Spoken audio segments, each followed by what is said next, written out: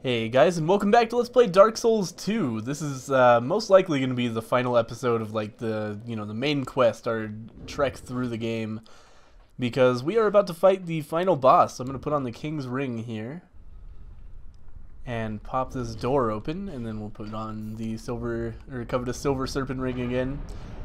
And this is the final of the 3 doors you have to go through after you get the King's Ring that we got for beating Velstadt.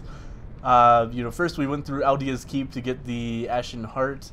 Then we came in here. Oh, actually, I think there's some story beats here. I almost walked right past. Hang on. Oh, the hood's coming off. My journey is already complete. My name is Shanalot. The dragon gave me this name, for I was born with none. I was born of dragons, contrived by men. By ones who would cozen fate herself. They are the ones who created me. But they failed. I did not come out as intended. Fate would not be bested, and men were cursed once again. If you proceed, Nashandra will come after you, knowing that you will take the throne and link the fire. She covets the first flame and the great soul. Put Nashandra to rest. So, it's heavily implied, I think, that Shanalot was created by the experiments of Aldia and Vendrick. Vendrick having been said to have peered further into the soul than anyone else, or something to that effect. I forget the exact phrasing. So they experimented by like mixing dragon magic and souls and shit together, and made Shanalot, who I think they were trying to make a fire keeper with, so they could sustain the first flame. Because I think they learned that there's this cycle going on where the first flame goes out, people start going hollow. You got zombies everywhere. It's just a bad time for any kingdom. I'm gonna go ahead and pop a let's there we go. That was weird. Anyway, we'll use a humanity effigy regardless so that we can go human and see summon signs here. There are a couple of NPCs who are fine. You know, it'd be more fun, hey, here we go, to get some actual humans in for the ride, but we can totally do it with the NPCs as well. But it looks like that might be the only human around, so we'll get let's get Vengarl. I prefer that guy. Vengarl is a pretty cool dude. Hello, Queen. How are you doing? I almost forgot this is like an actual human who I should like wave to and acknowledge instead of an NPC. But anyway, let's go ahead and actually resonant weapon up here. And then we're going to be fighting a couple of bosses in a row. So anyway, I think they learned that this cycle is going on of like death and rebirth of the first flame, and they tried to make a firekeeper who would like artificially sacrifice herself probably to keep the first flame alight, which was an interesting idea, but apparently it did not work. So now she's looking for somebody else to link the flame for her because she can't do it. Uh-oh. This things are getting a little scary here. I don't know why both of them keep on going after me. I'd like it if that would stop. But anyway, these guys are the Throne Watcher and the Throne Defender, as you might be able to tell by like the bottom of the screen here. They're a cool boss. There's 2 of them. Obviously, they can also make lightning like so on their swords. And if you kill one of them and give the other one too much time, then they will heal each other. So, well. That might have not been very well considered by Queen, but that's okay. If we just burst her down, perfect. They're both gonna die, but yeah, you gotta be careful with that because they can totally resurrect each other and make problems for you. But anyway, that is the end of that, and I think I have to like walk over here to spawn the next boss. Maybe, or maybe it just happens. Grave undead. You have proven yourself to me. So here's Nashandra's true form. Stuff like this is always really weird to me. That, like, she would just change from this lady into this weird, like, Gravelord Nito-esque thing. It strikes me as more symbolic than real, in a way, you know? It's just like, oh, it's this super evil lady. Now she's made out of bones and stuff, but whatever. This is a, you know, all things considered, a fairly easy boss fight, but you can fuck it up pretty easily, because she makes these little things that will curse you, and very quickly turn you hollow, which can be an issue. But I'm just gonna Great Resonant Soul her down. Uh-oh. Okay, good. I almost forgot that she was gonna cast this spell first. I thought she was gonna... Oh, God! Get out of the... Ah, fuck.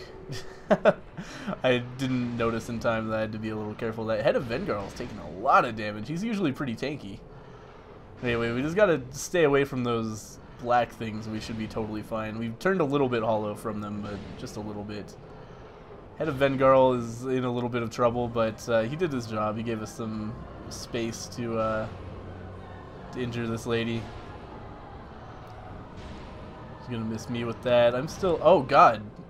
Phantom Queen just allowed herself to get killed, so I guess I'm soloing this. Which could be, you know, a little bit tricky, but not really. We just have to make sure to stay away from those thingies, and we'll be alright. Watch out for the laser. Oh, God, I was gonna roll through the... Oh, man! You stun-locked me. There was, like, literally nothing I could do once that hit me. I rolled, you know, a split second too late. I was already in the roll animation, but it was too late. I got knocked out of it. Well, that's shitty. Alright. Shit happens. So anyway, the Throne Watchers are gonna stay dead. We just have to go back down and kill Nashandra. That really actually pisses me off that that happened. That was such a silly way to die. Just totally stun-locked from, if not full HP, then pretty near, I think. And we'll have to blow another fucking humanity effigy on that. We could also try to get summoned for somebody else, but, you know, stuff happens. By the way, that's not what happened to Queen. If you're, like, saying, oh, you shit on Queen and then get killed by the same attack. She got killed by the sweeping attack, which is A, a lot easier to dodge, and B, can only hit once. I got hit by, like, the straight laser that, if you get hit once by it, you get stun-locked until you're dead, basically. That is a one-shot kill on basically anybody, I think, if it hits you early. Because you're just not going to be able to move. If you get lucky, it'll knock you out of the laser and you won't get stun-locked by it. But if it does just hit you 3 times, I doubt that it's possible to have enough health and resistance to survive that. It might be possible. I don't know. If you have like 99 vigor and some much better armor that has some dark resist, but I don't know. I kind of doubt it. So yeah, I can't summon again because we... Well, I was going to say because we got cursed, but also just because we died. So let's pop one more humanity effigy so that we can get the NPCs in here. And they can tank it up for us while we kill the boss. I'm not going to bother waiting for another human. We'll just take the 2 NPCs. That's probably more fair anyway. We'll go ahead and fight Nashandra. That is like the one attack, by the way. I know I was shitting on her saying she's not very hard. The one attack that is actually a problem from this boss. Whoa, that only did 22 damage. What the fuck? What? From Great Resonant Soul? Something is wrong. What am I doing wrong here? That makes no sense at all. Did they buff her, like, magic resist? Or did they nerf Great Resonant Soul while I was gone? What is going on here? 30 damage. What the fuck? I'm really concerned about this. I guess we need to Resonant Weapon it up and melee her. No wonder she didn't die last time. I was thinking she was surviving a long time. That is super fucking weird. Okay, well, we'll just get close and try to avoid these cursey things. Well, we didn't do a very good job of that. Get away from it. How am I not away from these things? Alright, well, I'll just get one shot. I don't know, guys. I just don't know. I was gonna attack one of them to get rid of it, but I just got hit in the back because my phantoms were doing nothing. If my curses just straight up don't work on her anymore, I don't know what to do about that. Did something break? Nothing is broken. Let me just see if my curses are working on other things. That is so strange. I'm just gonna bring one of these guys to life. 102. Oh, I'm out of... Okay, I'm so fucking stupid. I can't even fathom how I didn't realize what was going on. I thought I had picked up my bloodstain. Apparently I'm just crazy and did not pick up my bloodstain. We're going to use a Soul of a Great Hero for 20,000 souls so that we have some souls to cast spells with. God, I'm such an idiot. Produce the symbol of the kings here. I'm so sorry.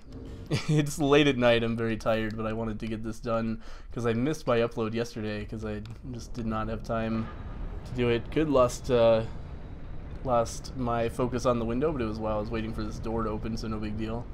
I can't believe I didn't pick up my bloodstain. That's why, like, it didn't even occur to me that I might not have souls, because I was so sure that I picked up my bloodstain with, like, thousands of souls from the Throne Watchers. How could I have let that not happen? People must be mad. This is the biggest fail I've had in this entire Let's Play, by far.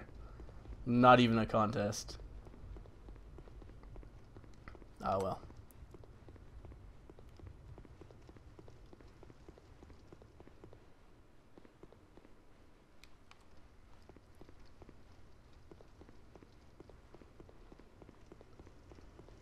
Running.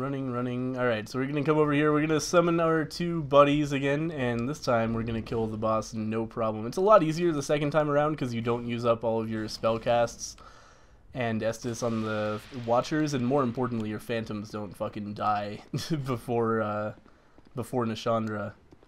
So this should be very easy now that my spells are doing damage. I was so fucking confused about how I was doing like 20 damage to her because these things consume souls, and if you don't have souls then they do nothing basically. Yeah, that's a lot better. 257 a cast. Oh, get away from the thing. How is that still fucking hitting me? I think they buffed Nishandra as well because those things did not used to hit from that distance. It seems like it might be nearly impossible to melee her now, which is what I tried to do. Like I meleeed her my first time. It was no problem. The strategy was basically like get super close to her and those things can't possibly hurt you. This time I tried that and it just totally fucked me up. Anyway, just burst her down. She's not focusing me, so I can free cast basically. We need to get some stamina back though. It's a very good change, I think, by the way, from Dark Souls 1. That spells now require stamina. That makes spellcasting a lot more balanced, especially in PvP. That you can't just cast forever and not ever have to stop. Okay, watch out for the crazy beam. Oh, she's just making more things, I guess? Weird. Anyway, uh-oh. Getting cursed, but we're fine. And that'll be Nishandra finally dead. Oh god. Nope. Get away from the curse things. Fuck, I can't get away from the curse things. Go! They were everywhere. Yeah, they definitely buffed this boss since the last time I fought her, which is weird. I had no idea there had been an update. But I haven't actually fought this boss in quite a while. But anyway, there we go. That's Nishandra finally dead. We'll pick up our 0 souls over here from our bloodstain. Pisses me off that I missed the souls from the Throne Watcher and Defender basically because I'm a huge idiot. But anyway, that's the end of that. Let's go ahead and watch the final cutscene.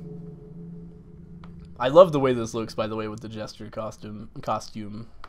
There's one shot that looks so good with that mask.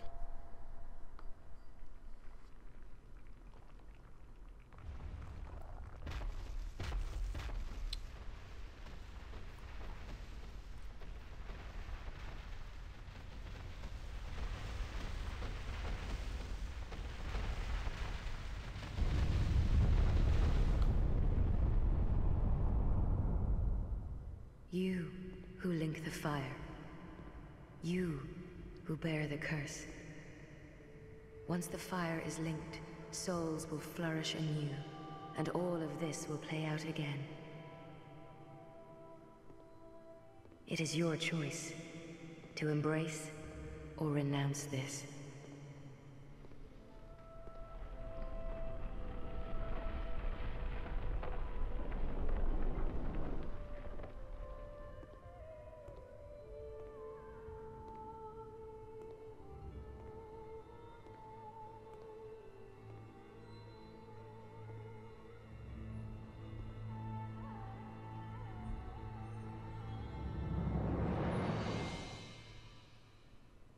Great Sovereign, take your throne.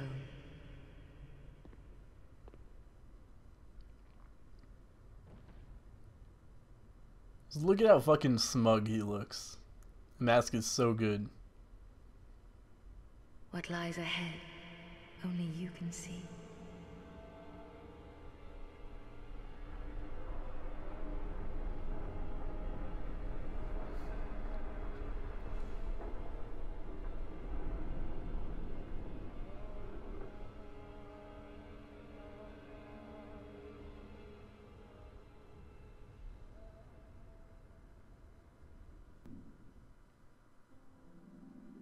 So that's Dark Souls 2. I believe that the Throne of Want is like on the site of the Kiln of the First Flame from the first game.